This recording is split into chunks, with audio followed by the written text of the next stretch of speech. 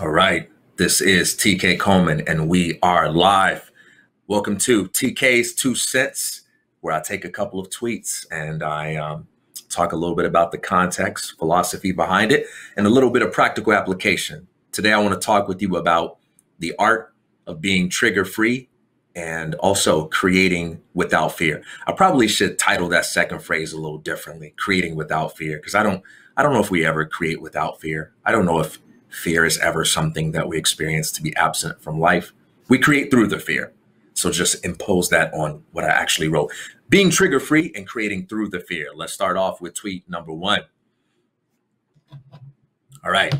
Before you respond to it, take a deep breath, have a glass of water, go for a walk, reach out to someone you appreciate and show your support.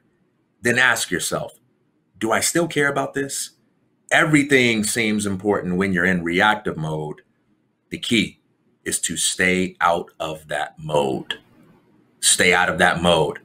TK, is it okay if I take two deep breaths, or if I drink orange juice instead of water, or if I take a jog instead of a walk, or I like to do the treadmill instead of a walk? If those are the questions you're asking, you're doing it wrong. You're approaching it too legalistic. This isn't school. This isn't a set of prescriptive rules for you to follow. It's about the mindset behind it. So let's talk about the mindset behind it, and then we'll zoom back in to the specifics of application. I had a basketball coach in grade school who used to say, don't react, act. And what he meant by that was never let the other team dictate your tempo. Instead, know your game and play your game. Understand what your strengths and advantages are. Understand what you need to do in order to be in a position of optimal performance, and play that game and force the other team to react to you. And really, the game is just a competition of seeing who's going to do that most effectively, right? And the winner is the one that compels the other side to react or respond to them. This is what I want to talk about: how to be an actor in the game of life rather than a reactor. Now, life involves elements of both, right? External stimuli is a reality. We can't avoid it. We must react to things. But this is about where your time, energy, and attention is predominantly going. What is the force that governs your life? So there are two fundamentally different approaches to life, or two different orientations. There's the reaction response orientation, and there's the creative orientation. Let's break them both down.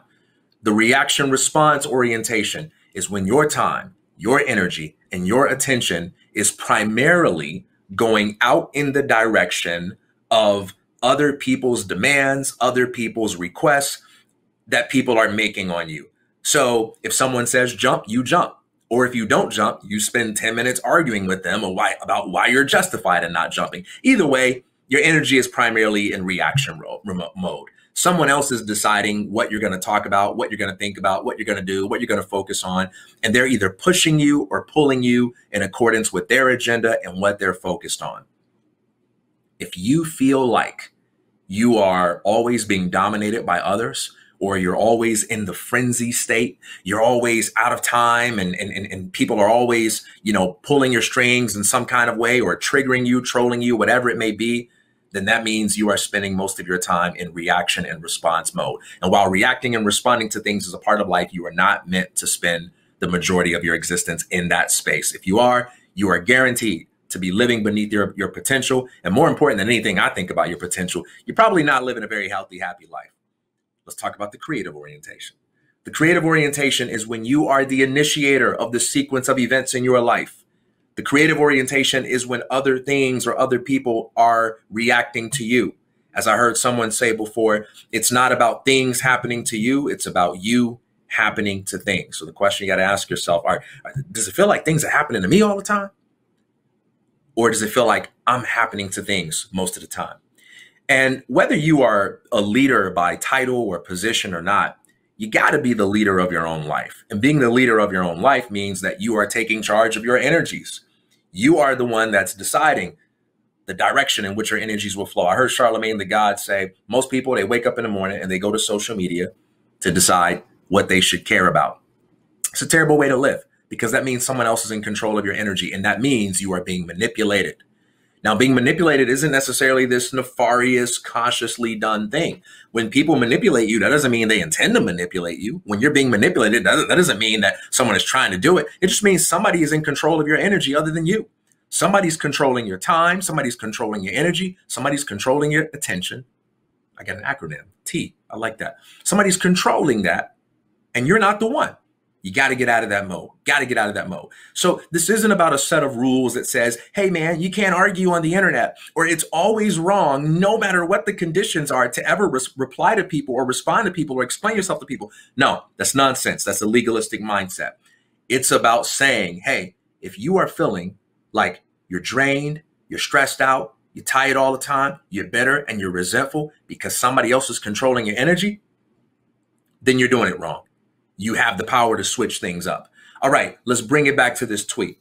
Because in real life, we tend to have an easier time doing this. Well, what I mean is in physical space. Usually when you're around people, people talk differently in person than they do online. They interact differently in person than they do online because there's just more at stake. Being in physical proximity to someone requires you to own your behavior a little bit more. There's more risk involved. But a lot of times we go online, we let people waste our time. We let people dictate our energy in all kinds of ways. And then we find ourselves being like flustered and frustrated in ways that we don't want to be. It's like that cat meme. You ever seen that cat meme where he like that Giphy where he's typing real fast because he feels the need to respond to everybody and explain himself to everybody? A lot of people living in that mode. And the key to getting out of that mode and getting into the creative orientation is creating space between the stimulus and the response. When somebody says something to you, when somebody requests something of you, take 5 minutes or 5 seconds, whatever you have. It doesn't have to be instantaneous. There is a real space between the stimulus and response. Allow yourself the opportunity to get into that space and then line up with your preferences, your principles, your priorities, and decide how you're going to respond to this from a place of power. And that may involve not having a response at all. So when I say take a deep breath, I don't mean that you have to do that. I don't care if you take a deep breath or not. When I say have a glass of water, I don't care if it's a glass of orange juice or a glass of nothing at all. When I say go for a walk, I don't care if you go play Tetris or go on a treadmill. I don't care what you do. It's really about looking for something to do other than responding to something that seems present in the moment. Because if the thing you're tempted to respond to is actually important, if it really demands your time, energy, and attention, guess what? It's going to still be there. It's going to still be there. If you do those things, you take a deep breath, you have a glass of water, you go for a walk. If it's really important, it's going to still be there and you can respond to it then. In most of these cases where we feel tempted to react and respond to somebody, there's no expiration date. There's no expiration date. So give yourself some time and then ask yourself, do I still care about it? Because you'll often find when you get yourself into a different frame of mind, you come back to things and you say, man, I don't even care about this. This ain't even a big deal. And if you do still care about it, guess what? You can respond. You don't lose anything in the process. But that's how you become trigger free. Becoming trigger free isn't about becoming some kind of, super enlightened being who doesn't experience emotion in response to the things that people say, do, and demand. Being trigger free means that you feel those things, you have emotional experiences, but you are not a slave to your emotional experiences. You don't feel the need to go, I got to react right away because I'm feeling the emotion. No, you can step back for a second and you say, yeah, I'm feeling all of this. I'm feeling all of this. I'm even feeling upset. I feel like I want to give a response. I feel like I want to, go at them. But you acknowledge that you can take some time. You can take some time. What are your preferences? What are your principles? What are your priorities? If all of those things are in agreement with you responding, go ahead and respond to your heart's delight and enjoy yourself. Have fun. Don't regret. Don't complain because you said that was your priority. But if it's not, then you can move on to do something else and the world will continue to go. That's how you choose to be trigger free. Don't try to be someone who has no feelings. Don't try to be someone who is too tough to experience emotion. There's nothing tough about that. That's just being pretentious, which is really a sign of weakness, not toughness. But it's about giving yourself time to process your emotions in a healthy way, not being reactive, but being an actor. And that's how you live inside the creative orientation. That's how you get out of reacting in response to everybody. Be in control of your own time. Don't let people manipulate you. Don't participate in conversations and interactions that you don't want to be in. Don't be a slave to that. And don't be afraid of saying no. Don't be afraid of ignoring people. All right, let's go to the next one. My 2-step process on how to create, how to become a great creator. Step 1, create. Step 2, learn how to create. Kind of backwards, right?